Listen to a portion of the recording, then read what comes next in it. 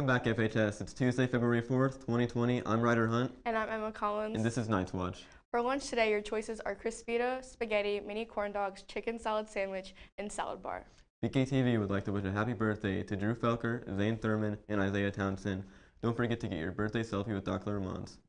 In sporting news, the boys JV and varsity basketball teams head to Park Hills to take on the Rebels.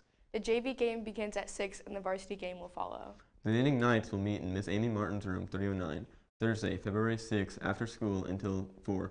Please bring your knitting materials and join us. The Sweetheart Talent Show will be held at Centene Center on February 27th at 7 p.m.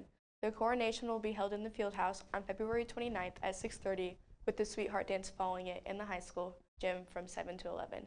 The theme is Masquerade. Once again, we would like to remind you that it is National School Counselor Week across the United States. BKTV would like to thank the wonderful counseling staff for all you do for the students and staff at FHS. That is it for this episode of Night's Watch. Don't forget to like, subscribe, and hit that bell for notifications.